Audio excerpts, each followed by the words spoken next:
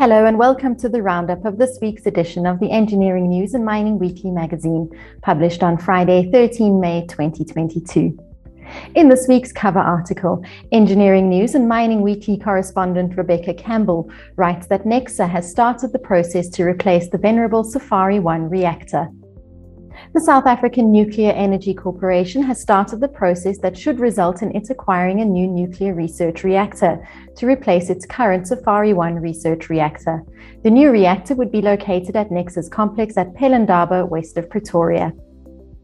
The Engineering News features focus on energy efficiency and management, where a battery installation bolsters solar plant efficacy.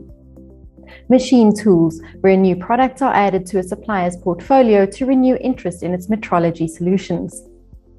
And agricultural technology, where smart logistics are required for the efficient movement of goods.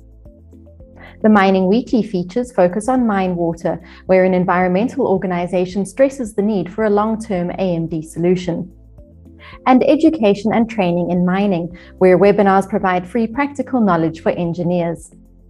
This week's business leader is Tinashe Ruzane, co-founder and CEO of car subscription platform FlexClub. And as this week's cartoon shows, recent developments in South Africa have seriously undermined confidence in the future.